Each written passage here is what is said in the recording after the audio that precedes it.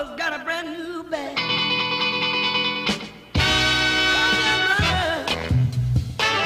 And did this crazy scene. It's not too fancy. Good morning. I'm Aaron Brinker. And I'm Tobin Brinker. And we are on The Brink, the morning show on KCAA, AM 1050, FM 106.5, and FM 102.3. So glad to have you with us on this Monday morning, although I have to tell you, I did something really dumb yesterday, and I really enjoyed it while I was doing it, but it turned out to be kind of dumb. Tell the story. I want to hear. I had Turkish coffee yesterday evening after dinner, and the Turkish coffee was so good. It was delicious, nice and smooth. I mean, Turkish coffee is strong, but it's so smooth that I can drink it black, and I really enjoy it. And I was just fitful in sleep last night. You were tossing and turning? I was. That sounds like a song to play. I know. Tossing and turning. Is that a song? I've heard that song. So anyway, I highly recommend Turkish coffee. It was delicious. But holy moly, I'm a little sleepy this morning. So now she needs some more Turkish coffee to get her up and going right? today. That's totally what I need. So there was a shark bumps a man off a paddleboard and attacks him. And this is in Hawaii. Oh, wow. Yeah. And this kind of, it's freaking me out because we were just in Hawaii. This is the one that you sent me that was so close to where we were staying, actually. Well, actually, so the other articles that I've read said it was on the Big Island, but this one sounds like it was on Oahu. Oh, okay. But so I'm not sure. So a 25-year-old was critically injured in what is believed to be the first shark attack. It was near the Big Island, near Hawaii's Big Island in years. Authorities say the man was paddleboarding Saturday morning with his father near the Kukio private community when the shark bumped him off his board. Apparently, they'd heard a scream from the ocean, and a private rescue team took a 4-man canoe out to find a male individual who'd been bumped off his paddleboard about 150 yards offshore. They recovered him from the ocean, and he had injuries to his right side extremities, so arms and legs, I'm supposing. The man told rescuers that the shark tore into him after making him lose his balance and fall off the board. His father gave the same account of the incident. The injured man was airlifted to North Hawaii Community Hospital before being taken to Queens Medical Center on Oahu. And so the Oahu is what made me think of the Oahu. Officials say he lost part of his leg and he had injuries to his right arm. The beach at Kukio and other nearby beaches were closed after the attack, but reopened Sunday after Hawaiian authorities searched for sharks in the air. Wow. Well, you and I both came in this morning in a very Hawaiian mood. Yeah, we're both wearing shirts with Hawaiian themed shirts. Yes, because we've only been back. We've been back for a full week, and yet our brain is still there in Hawaii. It's our happy place. It is. Tonight we'll have Mai Tais exactly to celebrate. Oh. So anyway, the thing about it is, so my mom used to live in Hawaii, and I remember her saying, you got to watch out for where the turtles are, because where the turtles are, there'll be sharks, and so and there's lots and lots of turtles out there. Yeah. So it's just a little scary, It's their water. We just play in it. It's true. So true. So yikes. Anyway, you pick a story. Shark attack. So you want me to pick a story? Okay. He's really prepared. No. I just had to click on a button. So this is actually the grossest story ever, and I don't even know where to begin. But this guy, apparently he has the worst ever case of gonorrhea. Ew. And it is an antibiotic-resistant form of gonorrhea. So they can't kill this thing, right? And they've tried a variety of different solutions, and none of it's working. So learning, and I'll just read the story. Learning you have gonorrhea is bad. Learning officials consider your case of gonorrhea the worst ever is something something else entirely. The Press Association reports that a man in the United Kingdom was diagnosed earlier this year with what is believed to be the first strain of gonorrhea to be resistant to the main antibiotic treatment. Public Health England says the man contracted the super gonorrhea during a sexual encounter with a woman in Southeast Asia. His symptoms appeared about a month later, according to CNN. Okay, stop right there. So he was a sex tourist in Thailand, because that's why a lot of people go to Thailand. So go ahead. As is usual with gonorrhea, doctors attempted to treat it with antibiotics, azithromycin and ceftriaxone. Unusually, the antibiotics didn't work. This is the first time a case has displayed such a high level of resistance to both of these drugs, and in most other commonly used antibiotics, said Gwenda Hughes, the physician. The World Health Organization and the European Centers for Disease Control agree that it's a global first. The man's antibiotic-resistant gonorrhea is a major concern for experts who fear that the STD is becoming untreatable. The bacteria that causes gonorrhea are particularly smart, said Teodora Wee at the World Health Organization. Every time we use a new class of antibiotics to treat the infection, the bacteria evolve to resist them. So, but we're already starting to see, it may not be like this case, but we're already starting to see antibiotic-resistant gonorrhea in California. Yeah. And so it's just harder to treat. Sounds like it's impossible to treat. Yeah. This is, it's harder to treat. And STDs in general are on the rise, especially among teenagers. And I think they think, well, I'm not going to get HIV, and that's all they're worried about. But there's herpes and syphilis and gonorrhea and, all kinds of other sexually transmitted diseases that you just don't want. Yep. Health officials now are going back through this man's sexual history in order to make sure that they keep the gonorrhea from spreading. So far, no other cases have appeared, including in the man's regular female partner in the UK. So I got to wonder, this girl, as she's finding out about all this stuff, are they still together? Yeah, that's kind of gross, Ooh, right? Yeah. And so this is some fast facts on gonorrhea. It can be passed from mother to baby during delivery, which is really scary. So then you have to have a C-section. Gonorrhea and chlamydia can be experienced simultaneously. If untreated, it can increase a person's risk of acquiring or transmitting HIV. Yikes. Yeah. Yikes. So it's bad on a lot of levels, people. It is bad on a lot of levels. Here's a thought. Here's a crazy thought. Why don't you keep it in your pants until you really know the person? Hey. I'm just saying. There you go. I Southeast. The guy went to Thailand to be a sex tourist. And now? He was probably with some 12-year-old prostitute and who's, and this is really the sad thing about it. And in Rotary International, one of the things, our region just took a trip last year to Thailand to build irrigation systems so that families don't have to send their children into Bangkok, because that's unfortunately the reality. To feed their families, these people are having to send their children in to be prostitutes, into Bangkok to be prostitutes. Yeah. And so this is the harsh reality. The West really needs to knock it off. Let's help Thailand develop their country instead of abusing their children. Yeah, I agree. I'm just saying. I agree. So, yeah. Oh, that's so scary. And I wonder about her. Oh, yuck. Yeah. So, from the gross to the gross, no deal. Trump signals an end to DACA compromises. DACA compromises push GOP to pass strict immigration restrictions, and the Democrats, he says the Democrats have had time to come to the bargaining table. Time's up, according to Donald Trump. Well, he is the decider. Now, that was George W. Bush. Okay. He is the president. So we'll talk about that when we get back from the break. I'm Erin Brinker. And I'm Tobin Brinker. And we'll be right back. What if I told you you'd never have to make a house payment again? What if you could pay off much-needed home repairs and even create an income stream based on the value of your home? If you're 62 years old or older, you could be eligible for a reverse mortgage. Call Tim Harrison and find out if a reverse mortgage is right for you. Call Tim at 800-566-2475. That's 800-566-2475. Tim Harrison, branch manager, NMLS number 170960.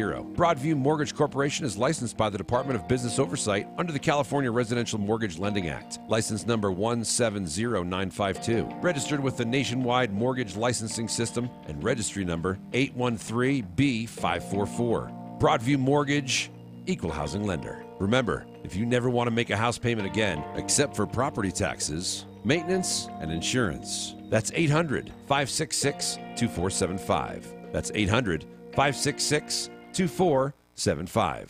Locals in Loma Linda and Redlands all know and love the Family Homestyle Cafe, the home of the world's largest pancakes and the delicious mouth-watering food cooked up daily by their well-trained chefs. Sizzling thick-cut bacon, ham, and hand-pressed sausage. They take pride in the best quality, great economical values, with better portions served up with the pride of local ownership and great service. Near the corner of Anderson and Redlands Boulevard in Loma Linda, if you haven't tried out Chef Mark's Delights, you haven't had some of the best food in the area. And now, Chef Mark is upgrading his cafe and offering space for on-site gatherings, luncheons, and parties. Add a DJ for a great holiday party or luncheon, and you've got a no-fuss event with all the bells and whistles. Call Mark today at 909-478-9996. That's 909-478-9996. Or stop by the Homestyle Cafe in Loma Linda at Anderson and Redlands Boulevard.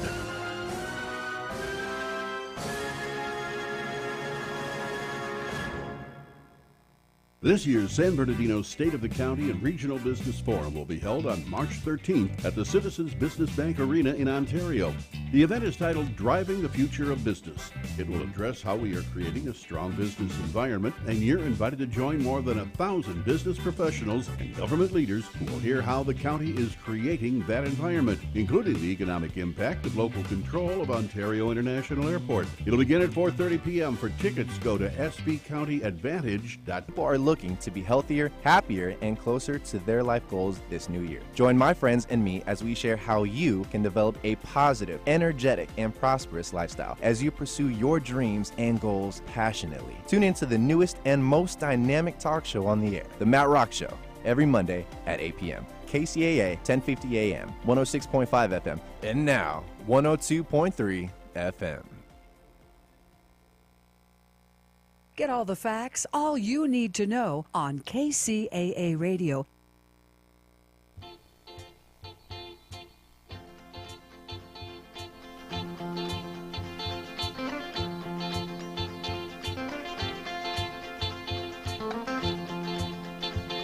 For once in my life, I have someone who needs me, someone I've needed so long. For once unafraid, I can go where life leads me. Somehow I know I'll be strong.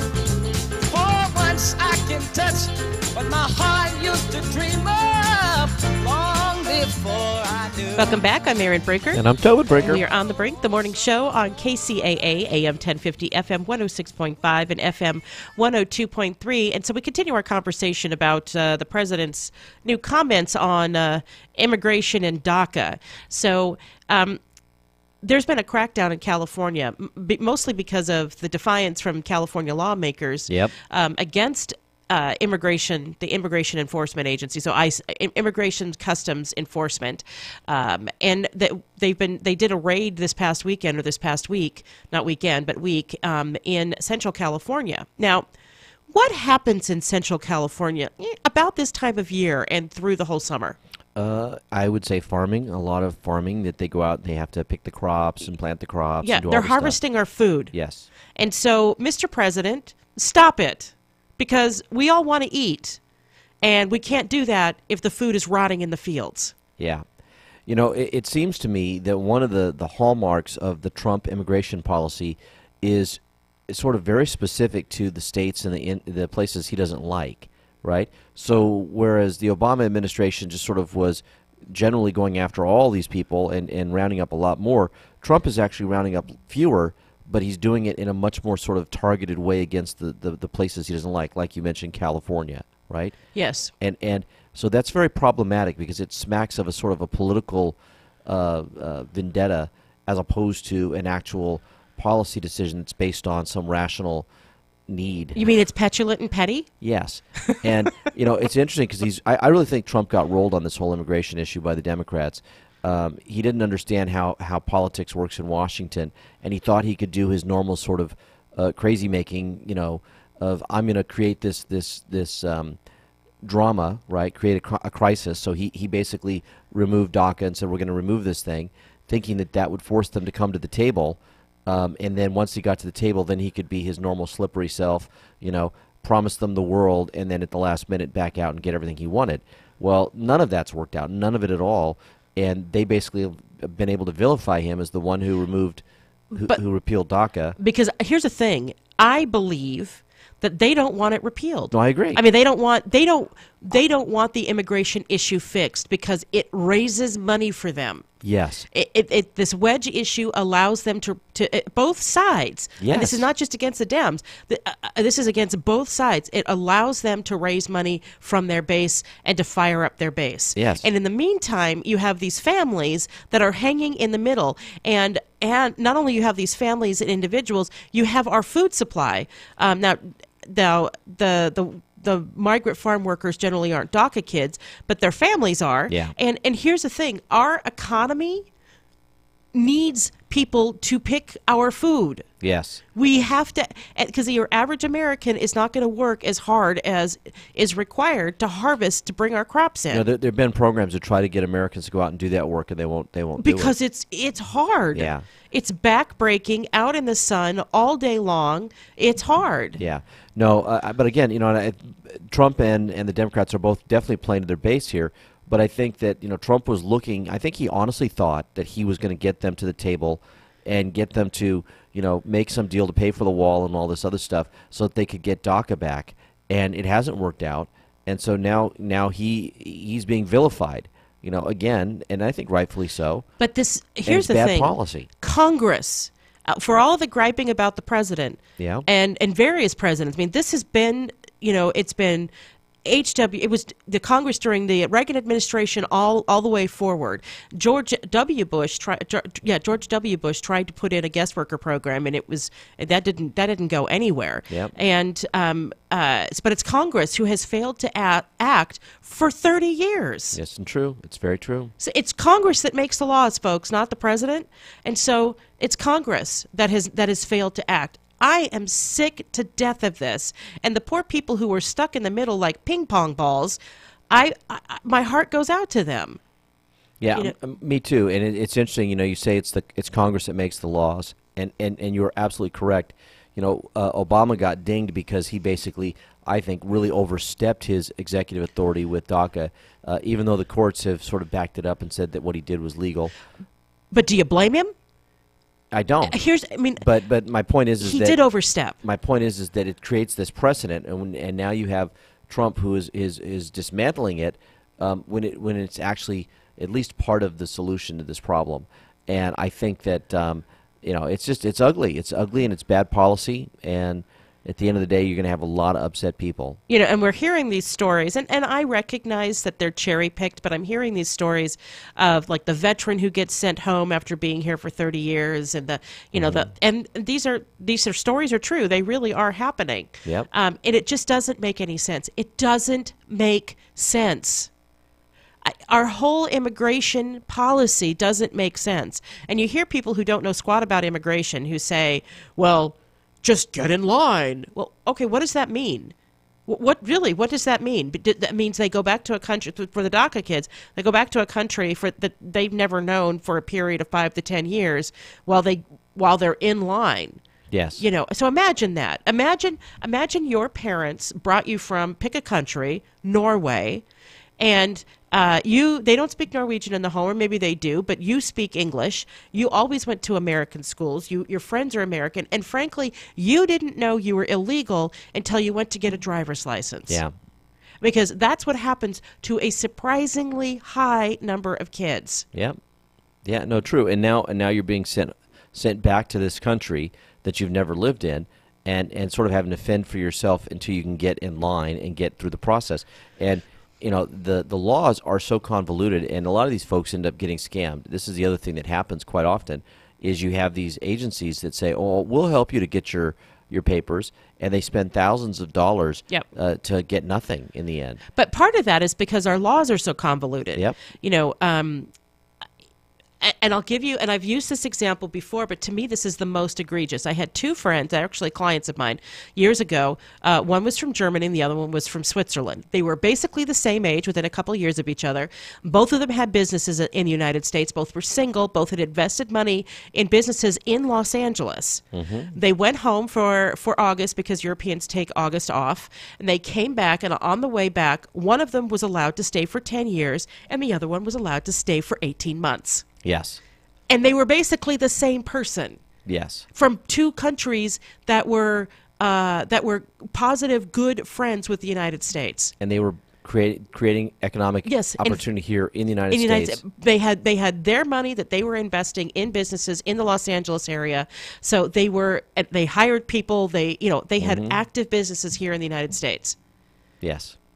And one got 10 years, the other got 18 months. Yes. It's so arbitrary. It's basically who you're looking at when you come through.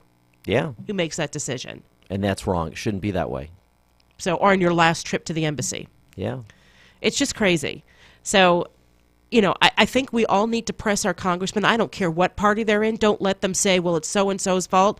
No, you are there. You're the person that that re-elected to be there. You need to make this a priority. This has to be fixed. This has to be fixed. I agree. So you've won me over. That wasn't very hard. No, well, because we've been on the same side of this issue for a while. For me, as a public school teacher, and for 23 years, I've seen so many kids come through my classroom, and I've said this over and over again, some of the best kids I've ever taught have been those first-generation immigrant kids, those kids that have grown up to become the DACA kids. And I stay in touch with my students, and many of them have gone on to go to college. They are hard workers. These are kids who think of themselves as American citizens. I watch them every day stand up and say the Pledge of Allegiance to the United States flag in my classroom, and then to watch how they get vilified in the media, and how their families get vilified, and they're some of the hardest working, best kids in our schools. Absolutely. And some of the worst kids, and I'm making a very big generalization here, are, pardon me for saying this, the punk American kids who really sort of take school for granted and have sort of this attitude of, it doesn't matter. The immigrants are the ones who show up and act like school is really a big deal. Like this is something that we're here for, and we're working hard to make sure we take advantage of this great opportunity. The American kids don't seem to care at all. And I spend a big part of my day just trying to motivate kids to do the very basic things that they should show up ready to do. I'm sorry, I hate to say it like that. No, it's true. And our society has flipped on its ear in a lot of ways. And it used to be that parents were much more supportive of the educational process and of the teachers in the classroom. And unfortunately, and there are still a lot of good parents out there that are doing that, but there's a growing number of parents that their attitude seems to be very antagonistic towards the schools, that they blame the schools for everything, and they don't want to take much of a hard look in the mirror about how have created these entitled little lazy kids, and it's tough. It's tough to have those conversations, but we really need to be able to talk about this stuff and try to flip that culture back the way it should be. It's not only school, and I agree with you 100%. The immigrants who come to the United States seem to understand the American dream better than many Americans born here, and even from countries that they come here with nothing. So they come from Vietnam or Cambodia. They come from Nigeria. Nigerians have done remarkably well in the United States. Yeah. They're a highly educated group. They're a high earning group. Nigerians have done remarkably well. Yeah. Not all African immigrants have, just like not all Asian immigrants have, and Latin American immigrants have, but the families that seem to value education and see their way to, look, this is what I can do here. I can do amazing things here. They're able to be successful. So how do we get American kids to, number one, have the motivation, number two, connect the dots, and number three, take responsibility for what is being given to them? Our kids were in the same local schools, quote unquote underperforming schools that unsuccessful kids were in. Yes. Our kids went to local schools just like everybody else does, and they're successful because they worked at it. Yes. And I'm going to throw this in there because we were extremely engaged and involved parents, right? Yes. There's a piece there that I think you have. It takes a team to get your kid through the school system, and if all you're doing is just pushing them out the door and putting them on the bus and saying bye, and you're not actively talking to their teachers, you're not checking their homework, you're not constantly on them about what's going on at school and making sure that they're getting their stuff done and they're not getting into the trouble and all that. If you're not doing that, you're letting your kid fall through the cracks. So I'll say this last thing because we have to go to break, but if your kid comes home with a story, the first thing that should come out of your mouth is, okay, I'm going to call your teacher. Will he or she tell me the same thing? Watch your kid's face. Because Right. they will do whatever, they're kids. They're going to push the boundaries and they're going to make up the story that sounds best for them. And so you look at them and you say, okay, that's really terrible, Tommy. I'm going to call your teacher. Is he going to tell me the same thing? Uh-huh. I thought so. Right. So with that, it's time for a break. I'm Erin Brinker. And I'm Tobin Brinker. And we are on The Brink, the morning show on KCAA. We'll be right back. KCAA Loma Linda, 1050 AM, K292 FQ Riverside, and K293 CF Moreno Valley. NBC News Radio, I'm Lisa Carter. China fires back, slapping new tariffs on U.S. goods worth up to $3 billion. More than 120 American products sold in China facing the new tariffs starting today. China's move retaliation for President Trump's tariffs on Chinese aluminum and steel. Police in Northern California say it appears a crash that killed a Portland area family last week may have been intentional. Family friends not buying it. Jen and Sarah were the most loving two moms that we could have ever seen on this earth, caring for 6 beautiful adopted children. Search crews have recovered the bodies of parents Jennifer and Sarah Hart and 3 of their adopted children after their SUV went off a cliff last week. Police say the 3 other children could have been swept away by the ocean. And acclaimed TV writer Stephen Bochco is dead at the age of 74. He died over the weekend. Bochco's the man behind Hill Street Blues, NYPD Blue, and other award-winning shows. Lisa Carter, NBC News Radio.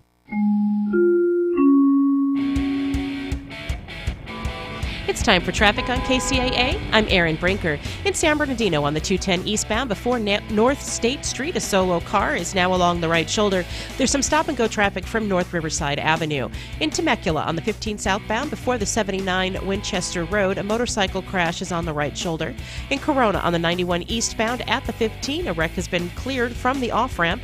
In Corona, so a mattress is on the right shoulder on the 91 westbound before McKinley. In the Cajon Pass on the 15 southbound before Cleghorn Road, a crash is now along the right shoulder. There's slow traffic backed up from the escape ramp. This has been your traffic report on KCAA. We are the stations that leave no listener behind. I'm Erin Brinker. From the KCAA Weather Center, I'm Rod Tanner. For the first Monday in April, we'll have patchy fog well into the day. Otherwise, cloudy skies will gradually clear with a high of 71. We'll have patchy fog overnight. Otherwise, it'll be mostly hotty at 51 with winds to 20 miles an hour. We'll have patchy fog Tuesday morning with a sunny day. Our high should be 79 as winds gust to 20 miles an hour. It'll be clear Tuesday night with a low of 52. Wednesday should be sunny with a high of 81. I'm Rod Tanner, broadcasting live from the Tri-City Center with the 10 and 210 freeways. We have the trifecta of talk in Southern California. KCAA 102.3 FM Riverside, 106.5 FM Redlands, and the Legacy 1050 AM Loma Linda, San Bernardino. Hey, this is Gary Garver.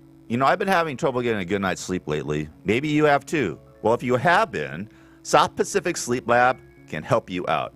South Pacific Sleep Lab provides a personal study to help you find out how to get a great night of sleep.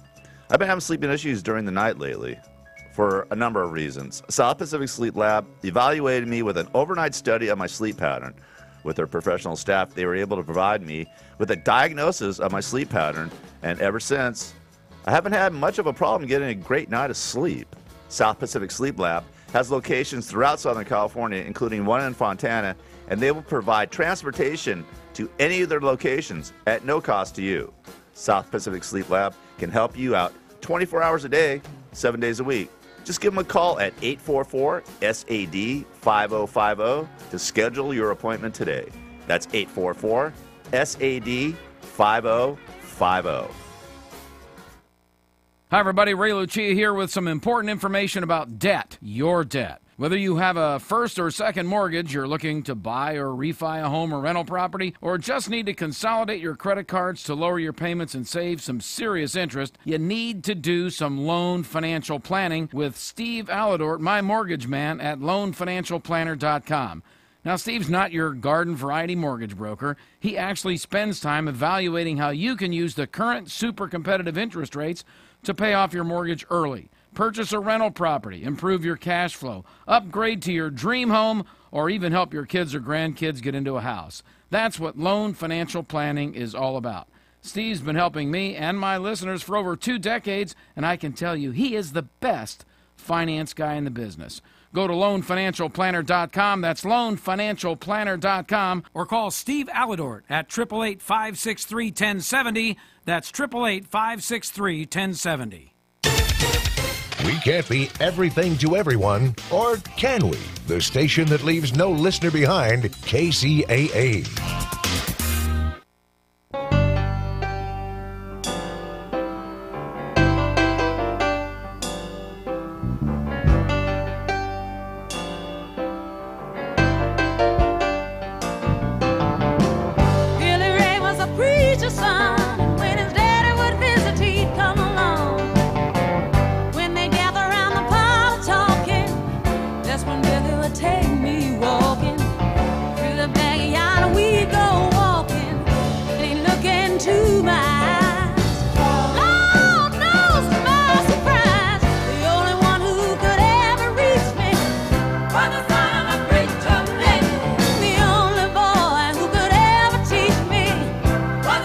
Welcome back. I'm Erin Brinker. And I'm Tobin Brinker. And we're on The Brink, the morning show on KCAA, AM 1050, FM 106.5, and FM 102.3. And I have to remind everybody all the ways you can follow us on social media.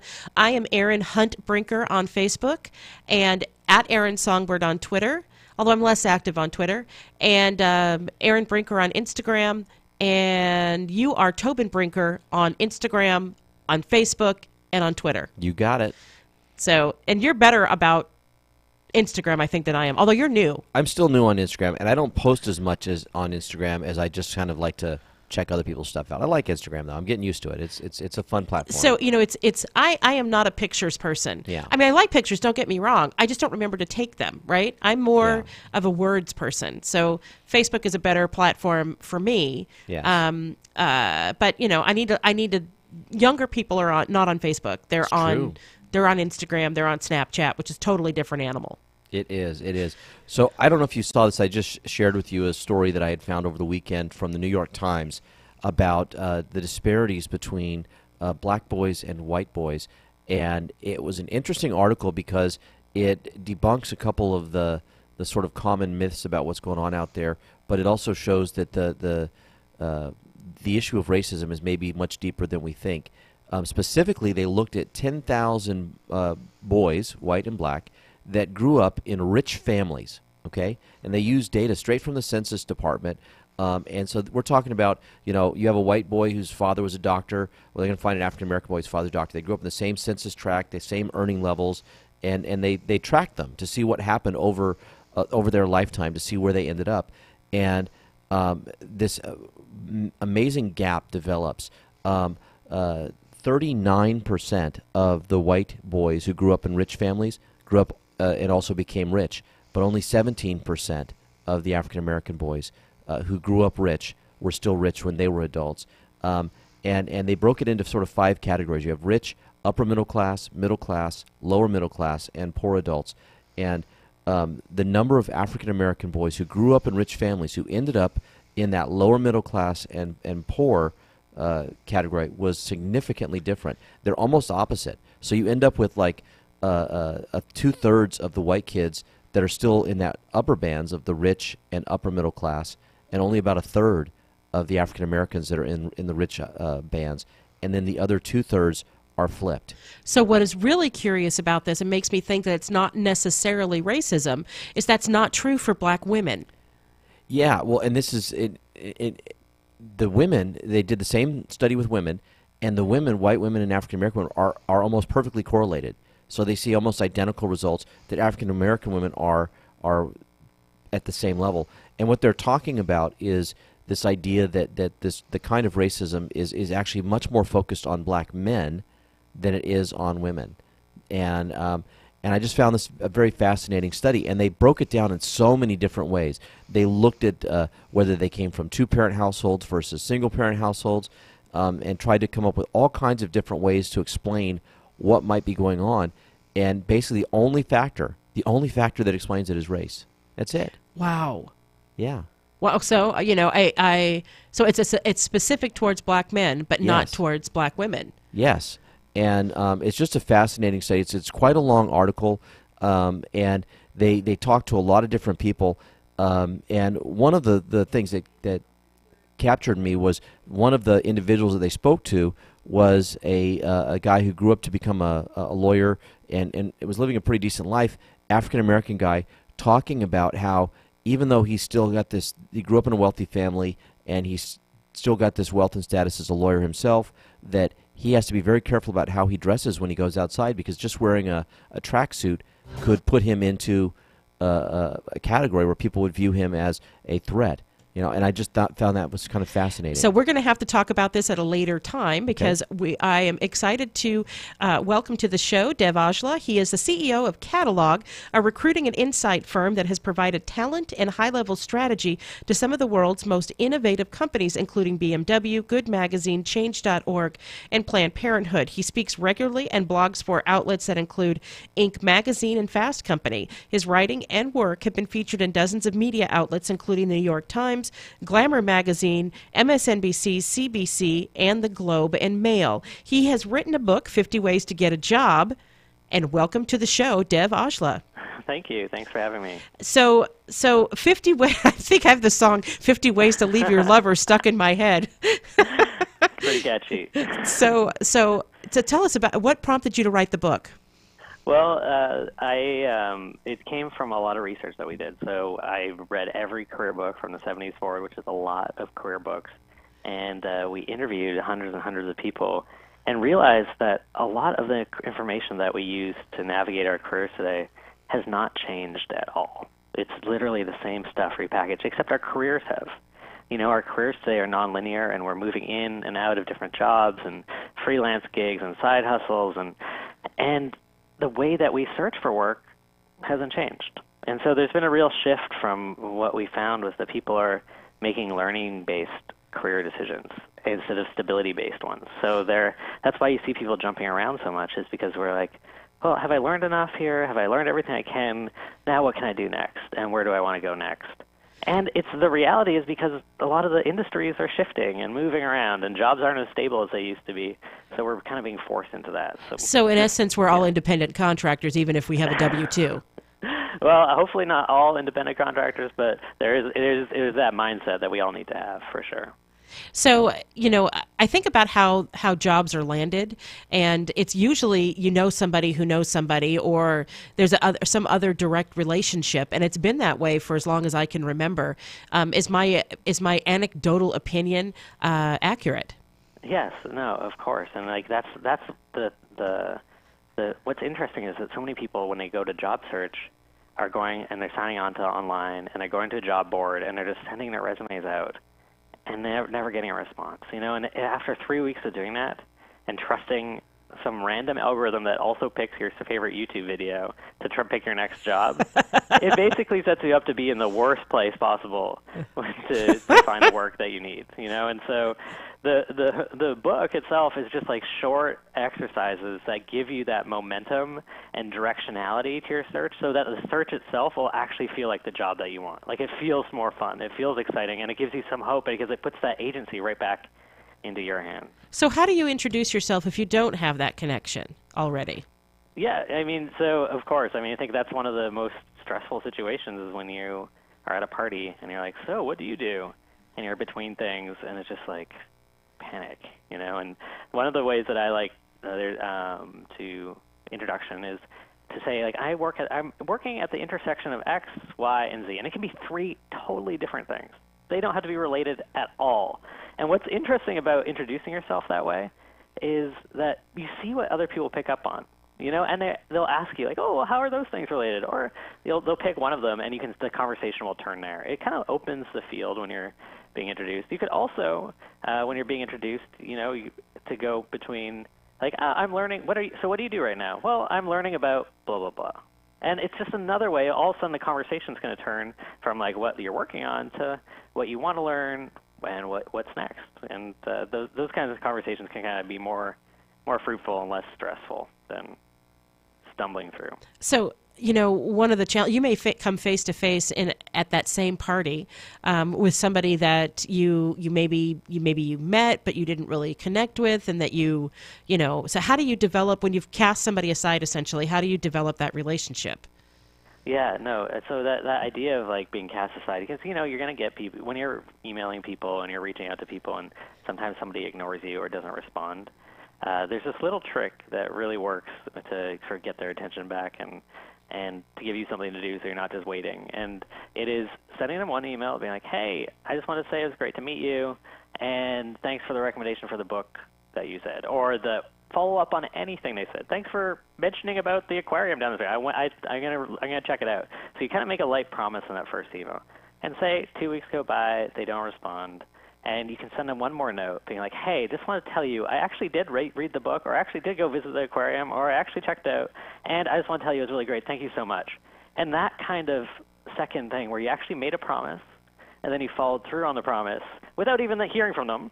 This is now 2 emails. You haven't even heard from them back. It's such a high chance that the person will respond, because so few people actually follow through on the things that they say and the promises, and it feels good. It's a nice email to get.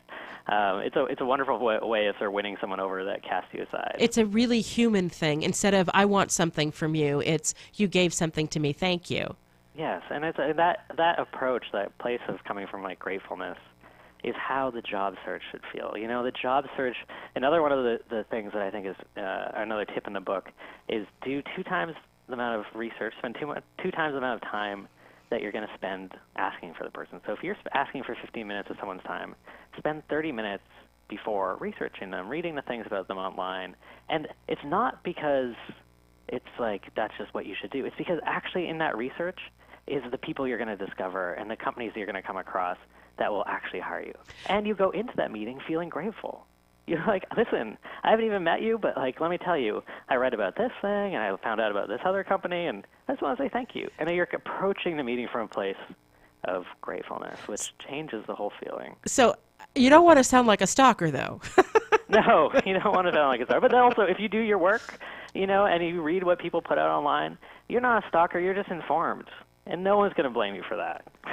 So when you finally do get that dream job, should you schedule a buffer in between jobs, and how long should that be?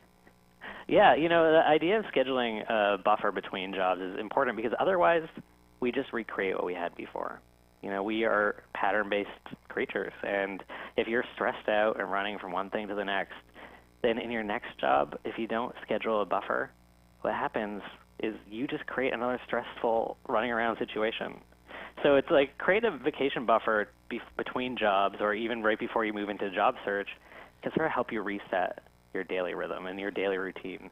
So you can kind of come to neutral and decide, what is it do I want? How do I want to work? And what do I want my work to give me?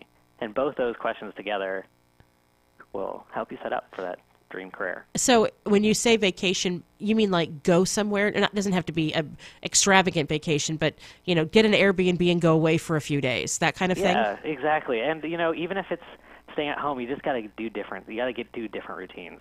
You got to have enough mental space. Put the phone away, put the internet away, take the stresses off for 4 days, 5 days, and stay 1 day longer than you think, just to sort of reset those rhythms. So the job market right now has been heating up, and we only have about 30 seconds left. The job market has been heating up. Do you think it is a buyer's market or a seller's market at this point?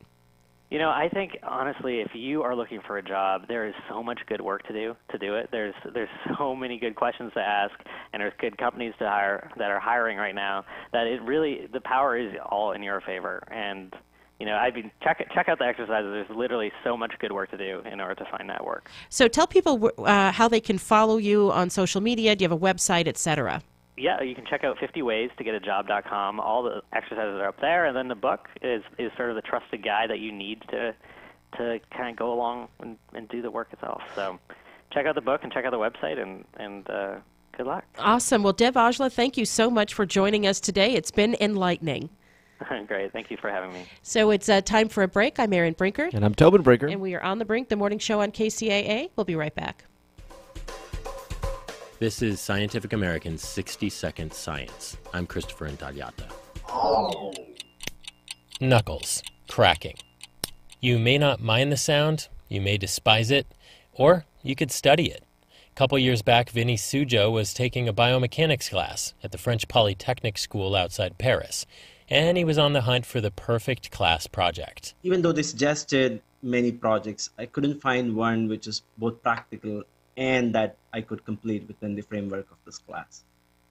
So in frustration, I was cracking my knuckles one day, and that's when I realized, that's interesting. And so a project was born, the physics of knuckle cracking. It's actually a subject of intense scientific investigation. Back in 1971, scientists figured they knew how it worked. The cracking sound was caused by bubbles popping within the fluid surrounding the knuckles. Or so they thought, because in 2015, shots were fired in the form of MRI visualization of the knuckles post-cracking. In fact, the bubbles were still there. The whole process happens too fast for imaging technology to visualize in real time. You'd need to shoot at 1,200 frames per second, 10 times faster than the best X-ray and MRI machines on the market. And that's when we realized that our model could help people better understand the origin of this sound. So, using mathematical models, Suja and his colleague Abdul Barakat found that just a partial collapse of the bubbles could cause cracking sounds of the same degree, which might explain why the 2015 researchers still saw bubbles after the crack. The details are in the journal Scientific Reports. Further modeling of bubble behavior, both pre- and post-pop, will be needed, they say, before they're confident that they've truly cracked the case. Thanks for listening. For Scientific American's 60-Second Science, I'm Christopher Intagliata.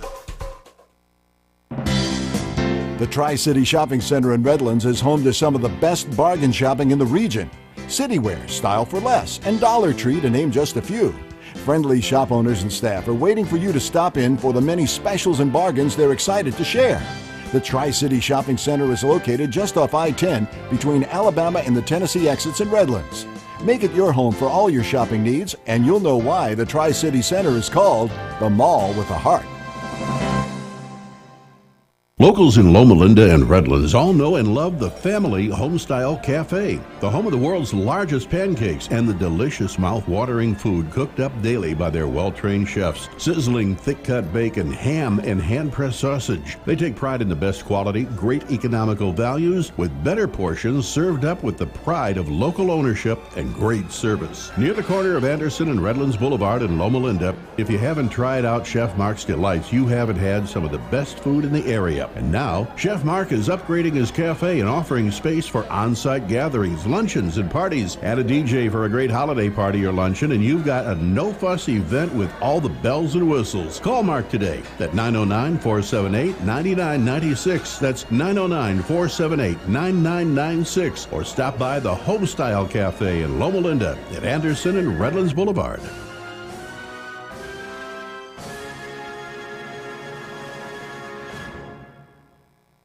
KCAA, where every day is a great day.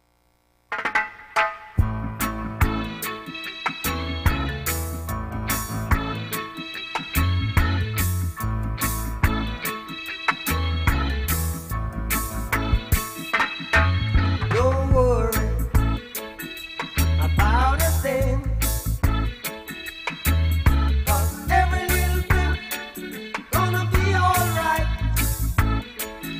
Welcome back. I'm Erin Brinker. And I'm Tobin Brinker. And we are on the Brink, the morning show on KCAA, AM 1050, FM 106.5, and FM 102.3.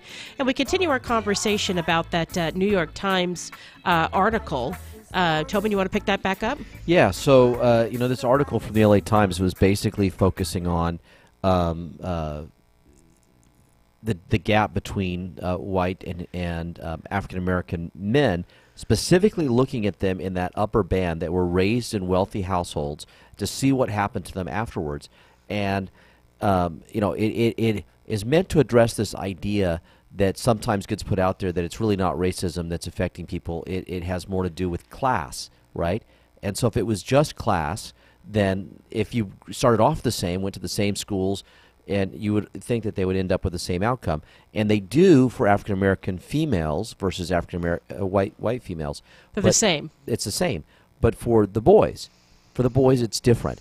And so, the only thing that sort of really explains that is some form of racism. So you talked about, right before we had our guest, Dev Ajla, you started talking about the fact that one man in particular, who was an affluent, successful professional man, had to be very careful about what outfits he wears, about how he dresses, because he has to portray or convey his status all the time. So the idea of wearing jeans and a T-shirt, or wearing a tracksuit, or wearing a sweatshirt, hoodie, he can't wear those things because people will think that he is a thug. Yes, if he's outside of his normal, work life, family life, he has to be very careful, he said, about what he wears to make sure that it was clear what his status was, right? So he would always be wearing a collared shirt or a tie or something that's a little dressier, and he can't just go out, unshaven with a T-shirt on or whatever, or a tracksuit, because then people may look at him and think, oh, he's a gangster, and I thought that was fascinating, to hear him say that. Now, this article, it didn't just look at African American and white; it looked at other races as well, and we have this general perception about how Asians outperform everybody, right? Well, what they found was actually amongst Asians, when they broke it out by people that had been living here forever, right? Like this, they've just been here multiple generations, versus newly immigrated Asians, that there was a difference between Asians as well. And that the ones that are outperforming everyone are, guess which ones? The newly immigrated The newly immigrated ones. This goes back to our conversation as well. Yes. And that when you separate out in the Asian population, the ones that are relatively new immigrants versus the ones that have been here for generations, the ones who've been here for generations perform very similarly to the whites. And it's just the new It's immigrants. American culture that's terrible. Something like that. So it was fascinating. And they looked at the new immigrant stuff for the other groups as well. But the only group that had a real significant difference in that population was the Asians, where you saw a big difference in terms of performance. There were some small changes, and they have dynamic charts here, so you can see the change, but the difference in change between the other groups is minimal. And so this was no small sample. The sample size was 20 million children between 1978 and 1983 that they followed. Yes. And they used census data that included tax files. The researchers were able to link the adult fortunes of those children to their parents' incomes. Names and addresses were hidden from the researchers, so that was all blind data. So researchers from Stanford and Harvard worked with people from the Census Bureau to get all of this data and do all this. And it's fascinating. And then the final piece of this article is they looked at different regions of the country and tried to understand sort of what happens to people who grow up in different settings. So if you grow up rich in this area or grow up poor in this area, and what are your outcomes? And what they found was that the Southeast was generally the worst for everyone, but more so for African American kids. But that was the sort of the poorest part of the country, and they found that people who lived in very specific areas, very specific zip codes, whose parents worked in very specific industries, and the industries we're going to talk about, coal mining, and some of those kinds of industries which we've seen sort of dying out or going away. Yes. They've had the worst outcomes. So we are at the end of our show for today. This is very, very interesting, and we will continue to talk about this as analysis continues to come out. So I'm Erin Brinker. And I'm Tobin Brinker. And we are On the Brink, the morning show on KCAA. Have a great day, everyone.